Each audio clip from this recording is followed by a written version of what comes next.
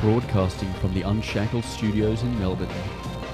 This is WilmsFront, brought to you by the Unshackled.net. Now here's Tim Wilms. Hey, you there, Dusty? Yeah, mate. Just bring us up on the screen. Oh, you're not there yet. There you are there. How you going? Sweet, mate. What did you Thanks for having reckon? me on. Yeah, in the super chat that I just read out. What do you reckon? Hair Mate, or I'm gonna hairless? fly down there and wax him myself. You reckon? Make it brand new, mate. So you're a fan of that?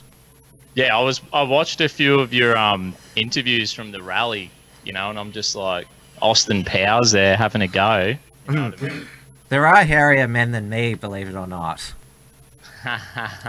Yeah, your father, Muhammad, mate. Although I think some of those really hairy men, they might be half wolf. Yeah, that's it, mate. So Yeah. So as I said, the March for Life in Brisbane, I could find no record of how many people were there, who the speakers were. There was just a total blackout. So that's why I've got you on, to basically fill not just me in, but our audience. What a joke. Isn't it disgusting? Maybe you just needed some fake Antifa people there just to get the media there. Like have some controlled opposition. Yeah, we're going to start playing by the stupid games, you know what I mean? No, it was brilliant. Like, you know, we had a few beers at the pub across the road. We met at Queen's Park, and then thousands of people marching on Queensland Parliament, and it was awesome. You know, they opened in prayer. They had some, you know, they sang a few worship songs, and it was like really amazing. They even had a pregnant lady, and they like, you could hear the baby's heart beating in a tummy. You know what I mean? Oh, that's really touching. Yeah. And we had one of the superstars from New South Wales who helped amend that horrid abortion decriminalisation bill, Nathaniel Smith. I've uploaded the speech on the main Unshackled YouTube channel. I played it on my Sunday night WilmsFront. He was pretty passionate and fired up. He's only just got elected in 2019. So he's going to be a great culture warrior in the years to come. But you had, was that the lady of the moment up there, Tanya Davies? She addressed the crowd. Though I didn't see you. Did you get to interview her, or at least chat with her? No, I interviewed the Sheila who runs Cherish Life. So I was kind of stuffing around a bit, having a yarn to a few people there. Heaps of people were like, no, you know, they're just like, Dusty, how you going? So I was having a bit of banter, and then I was like, shit, I better go and interview someone. And I got an interview with the Sheila who runs Cherish Life, but by the time we were done, she had to give whatever that politician's name from New South Wales, had to give her a lift to the airport, so I run out of time. Yeah, oh, that's fair enough. It's official duties. It took a lot out of me the day. Well, I haven't done an event for a while. I know that you have a pretty casual approach. You just turn up with your mic and tripod and camera, and you just, anyone who wants to have a yarn, you interview them. I have a sort of much more sort of professional mindset. Yeah. Yeah, every single interview I've ever done is just winged it. I'm just winging the whole time. Nothing's organised. They don't know who I am. Just like, hey, Alan. Chuck a microphone in their face, and hopefully they go with it. And yeah, there was a lot of attention at the Melbourne March for the Babies that the local Proud Boys were there. There was also a few Proud Boys from interstate who'd made the journey as well, and the Queensland Proud Boys, that they were there as well. Yeah, so we had heaps of Proud Boys in Brizzy at our rally, and then yeah, same time the Melbourne chapter was going hard, and a few Sydney boys joined them. So it was awesome. It's like good to feel like we're part of something. You know, we can multiple cities go and participate and defend our values, you know what I mean? So I thought it was inspiring just to see it, you know. And the Proud Boys for the day, they had a special meetup shirt that if I was aborted, I would have never been able to grow to be a Proud Boy. What legends. I can't believe how good they are. So proud of them. But you know that men are not allowed to have an opinion on abortion. You do know that, don't you? Oh, I don't play by the silly PC rules. Do you know that, Tim? Yes, but that's even though the Melbourne counter-protest, it was organised by a man, Christopher Johnson. In fact, he's already put up a Facebook event for the counter-protest March for the Babies the next year. So they're allowed to lead the counter-protest, but it seems not participate in the pro-life. Oh, mate. I just want them to come to Brisbane and counter-protest it. That'd be so much fun. Even though Anti-Fascist Action Brisbane, they talk a big game on Facebook. To my knowledge, it's still run, that Facebook page, by Kathleen McLeod. But is it just all... What about all the Extinction Rebellion protesters? Like, didn't I guarantee it. It's all the same people, right? So they're all... Antifa's gone full vegan, Tim, up in Queensland. They don't have the energy to make it to the counter-protests anymore, you know? They're all fucking weak-wristed, can't handle it. They need to have a bloody new Hungry Jack's Rebel Whopper. No beef. That was one of the funny things during the week, that the Extinction Rebellion protesters were spotted at Macca's. Oh, what fucking double standard bastards, eh? They should have at least gone to Hungry Jack's. No, they should have gone to Lord of the Fries, the vegan fast food outlet. Is it? Is it Yeah. all... Lord of the Fries, all vegan, huh? Yeah, you've got one in Brisbane? Oh, maybe. I wouldn't know. Oh, but it's not... You haven't passed one? There's a few in Melbourne. I guess we are the home of... Although... This is the thing, that the reason why the biggest pro-life marches were in Melbourne and Brisbane is because you've got far-left Labor governments in power in both states who, well, it's not just abortion laws. I know that there's a push by Palaszczuk and Trad to introduce euthanasia. We've already got euthanasia here in Victoria. I'm not sure sort of what the state of safe schools is in Queensland, but yeah, as I mentioned with Kathy before, the Safe Schools creator Ros Ward, she was at the counter protest, the radical Marxist. Was she? Hard out. Haven't they rebranded the Safe Schools to Respectful Relationships or something? No, that's a separate program. That's an anti-domestic violence program, but it's about countering gender stereotypes. It's like the old... we had the genderbread person. Yes, you said it right. So, I remember you called it a... Right. Yeah, genderbread person, not genderbread man. I've slowly been brainwashed, mate. You know, I'm just bombarded and I'm fucking changing my language and capitulating to the rubbish. Yes, well, you've got to... It's their words, not yours. You've got to factually report what they're doing to point out their absurdity. Yeah. See, what they had this year, I know in Queensland, they had Purple Day. It's across, I think it's across the world. Purple Day is, it's, Australia thing at schools. I think not just high schools, primary schools as well, where everywhere. I was actually wearing purple to the March for the Babies. I'm not. You would have seen my interviews. So, mate, all I could see was just hair sticking. I was memorised. I couldn't tell what colour your shirt was. Nah, Austin Powers, mate. But you're actually supposed to wear either blue or pink at the March for the Babies, because obviously blue for boys and pink for girls. I'll remember that for next year.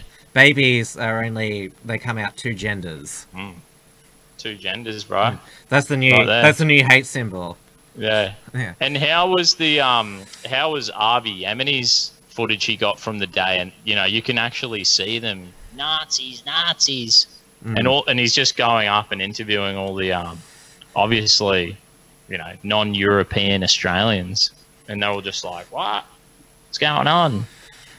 Yeah, it was a pretty racial event. There was Indians, Sri Lankans, Asians. There was Pacific Islanders. There was heaps there. That's and I awesome. remember the first March for the Babies that I attended. It was way back in 2014.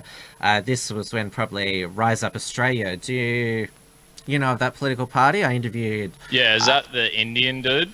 Like Sri Lankan, Danny Nyalia. What did he have, a stroke or something, didn't he? No. I thought there was something wrong with him. I don't know. Yeah, well, I interviewed the second most prominent member of the Rise Up Australia last Wednesday, City of Casey Councillor Rosalie Cristani, and yes, they've deregistered now basically because the minor party scene is becoming too crowded. Obviously, with the new voting system, it's more difficult for them to compete, and they have a bit more faith in Pentecostal ScoMo. But they had a advertising truck at the 2014 March because they were competing in the 2014 Victorian state election, and it got vandalised with the spray paint racist on it. And I'm not sure if you've ever seen one of Rise Up Australia's commercials, but it shows like they're doing the it sort of looks like a solidarity fist, but I don't think that was their intention. It's basically the Rise Up Australia ads. You literally have to spot the white person there. It's full on every race in the Rise Up Australia party ads. So calling them a lot of Pentecostal kind of churches are like that, like very, you know, mixed race, you know what I mean? And that's what that guy's church or his movement is he's what, of the Pentecostal church movement? I don't know. It was formerly Catch the Fire Ministries. That's what it normally used to be called. But it's actually rebranded now. I'll see if I can... Yeah, right. Anyway, you know what I'm saying. They're all, whether it's Hillsong or C3 Church, whatever the movement is. It's called the Reformation Harvest Fire Ministries. That's what it's called now. Nice. They sound bloody excellent. Oh well, have you been down to Melbourne? I've come to visit you in Brisbane. Maybe I will, because after I came down to Sydney and had a great time, I said to my missus we should go down to Melbourne. But I made a condition. I said only if we go to Bongwood and go hunting for yowies first, you know. And now I saw you in the live chat earlier tonight, and so you saw my monologue on how, well, it's mainly ANZ shutting all the Patriots' bank accounts for unspecified reason. Your debit card still works as of the time of this broadcast? Yeah, thank goodness. No. They shut it down, it'll be great. The wife will stop spending all the money. Oh, that's a doozy. Yeah. But what a dog act would that be, you know what I mean? How would you be? You'd just be thinking, yeah, mate, pay for my fuel. And they'll be like, your card's not working. Like, fuck. All right. Well, you have been targeted by the anti-fascist White Rose Society. They did a write-up on you. What is they called you? A Christo-fascist. Yeah, that word there. Wear it with pride. Now I can just say, repent all you sinners everywhere I go. It's perfectly acceptable. That's what you expect from me, you know?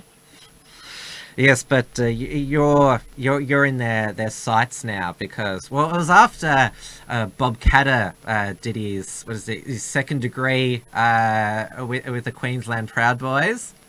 Oh, Bob, the King of the North. You know, he's the greatest Proud Boy we have. Well, it's his party, which is associated with the campaign to have a separate North Queensland state. Well, given what's happening in the southeast, which with the radicals taking over and appearing to have the biggest voice in the parliament, I think that campaign should have more steam in it. I know that Matt Canavan, he's expressed somewhat sort of sympathy with the message for North Queensland to be their own state. Matt Canavan, he's a good bloke. Last year he was at the Cherish Life rally. I didn't see him this year. Yeah, you interviewed him a year back. There was no attention at the time that he was interviewed on a far-right neo-fascist channel. Because... I know, I've interviewed heaps of politicians, and it's funny how it's only the Bob Katter one. I guess it's because we kind of tricked him into saying the pledge, so, you know. But he just said it was a bit of larrikinism. I didn't take it really seriously. Like, just a bit of larrikinism. Yeah. He had no idea what he's really doing, eh? You know? And just like, say this, Bob, say that, you know. And he's like, righto, boys. Fucking giving us his hat, and he's a living legend, Bob Katter. And that response, it doesn't throw the Proud Boys under the bus. It just says, oh, I didn't really know who they were, but it was just a bit of larrikinism, you know, whatever. He doesn't say, oh, I had no idea I was hanging out with this horrid organisation. Well, like, look how stupid it is. We see from that Arby's footage, everyone's a Nazi. Everyone's far right. They're screaming at people from every fucking continent on the earth. Nazi, Nazi, Nazi. So, like, oh, they call me a Christo-fascist, and they call us all these fucking names. They mean absolutely nothing. No, it's lost all meaning. Nazi, fascist, racist, whatever. It means absolutely nothing. It's fucking stupid. Like, because I think one of the doxing photos that Antifa took of the Proud Boys during the March for the Babies, somebody said it was taken by Ros Ward. It showed one of the new prospects who's reigns from Hong Kong. So you have this clearly Asian, anti-communist and anti-totalitarian young activist there. He's apparently part of this racist and fascist organization. That's how you know that everything's just upside down now. They're so stupid. With the Bob Katter one, right? So they write up, they're smearing us, saying all this crap. And in the footage of us with Bob Katter, there's a Proud Boy, Fijian Proud Boy with beautiful long dreadlocks, right? And then there was that other one with Lyle Shelton, where one of the Proud Boys did "It's okay to be a Proud Boy" sign. And guess who's sitting next to Lyle Shelton? A Proud Boy who's a Maori. You know what I mean? So every time they think they've caught us out, and it's like clearly that we're multi-ethnic group, you know?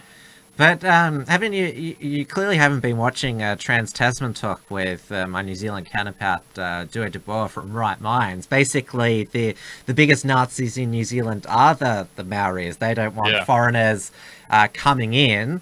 Their treaty that they had over there with the British settlers, it was basically, we'll let you British come in, but no other people. So you have the mongrel mob. One of their leaders has a swastika tattoo. So it wouldn't surprise me that this fascist organization has Maori members. Oh yeah, mate, they're amazing. It's just so fucking stupid, you know. But it's just the symbol of saying "fuck you," you know, to the system. That's what the Maoris in New Zealand are all about. I grew up in New Zealand. I remember going as a kid to like judo.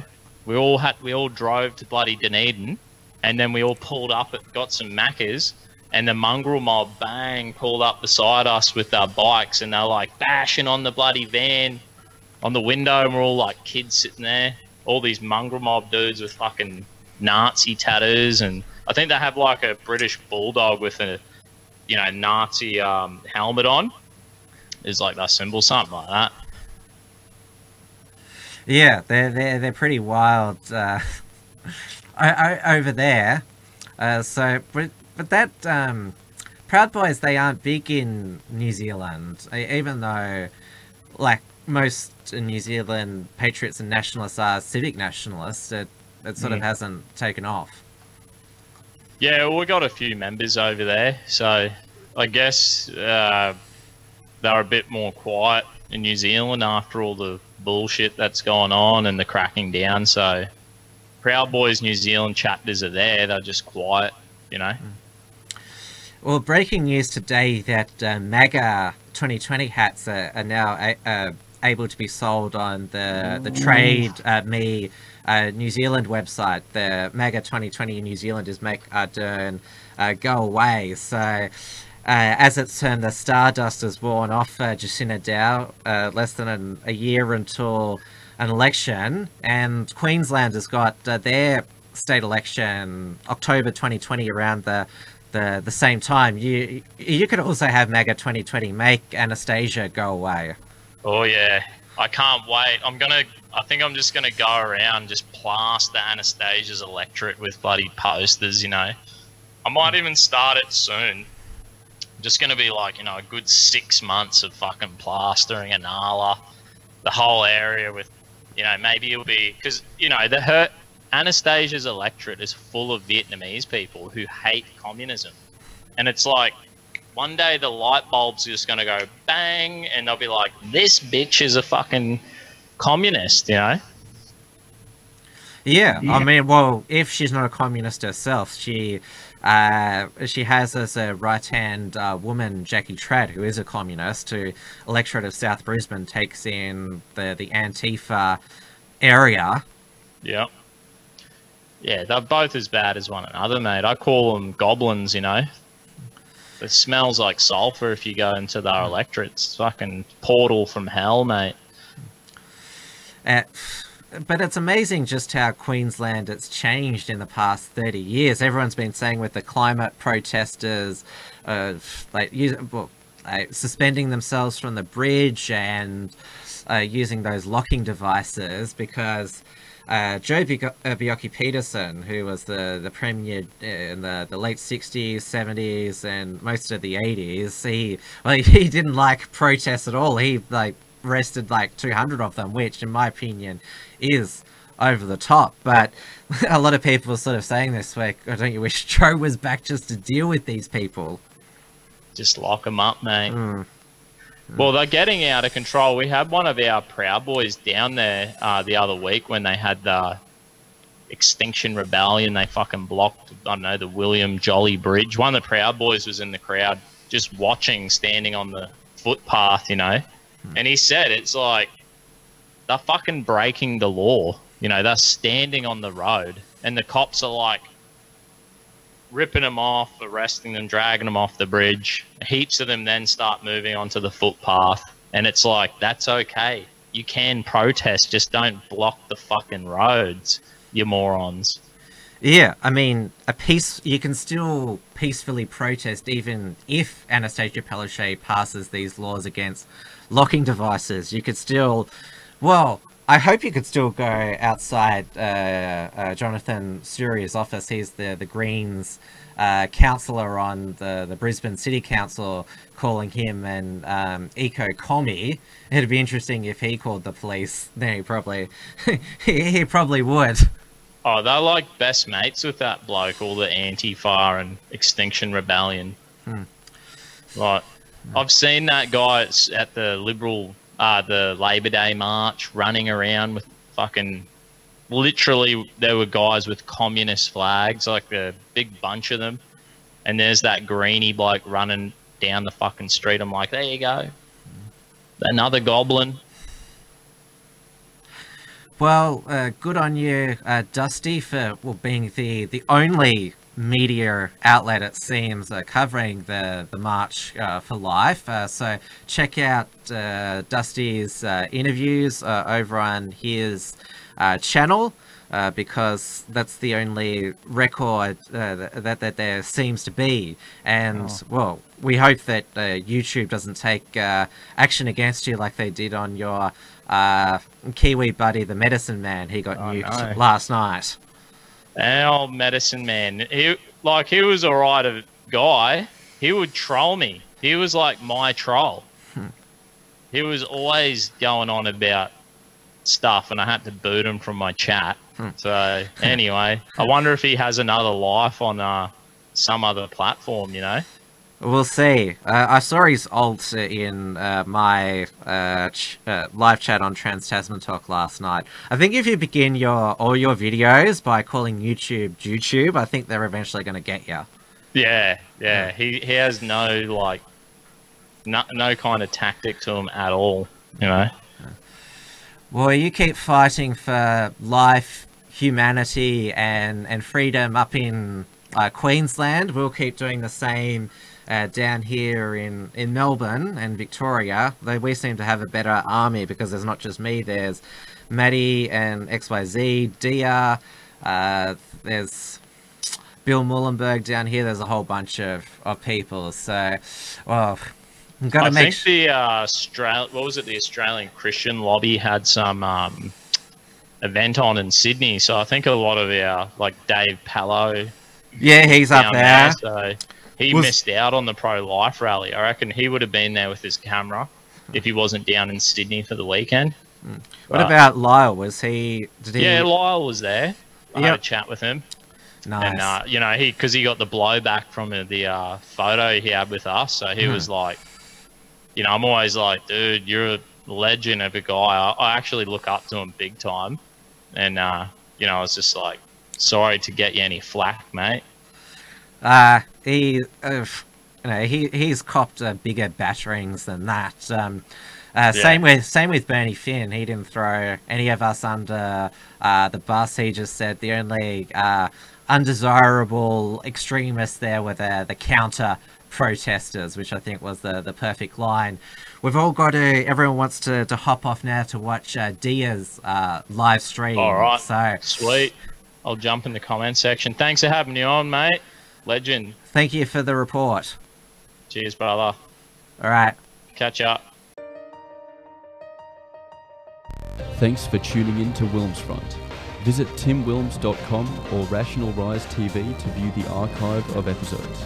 And keep visiting the Unshackled.net to view all our shows, and to keep up with the latest real news and analysis.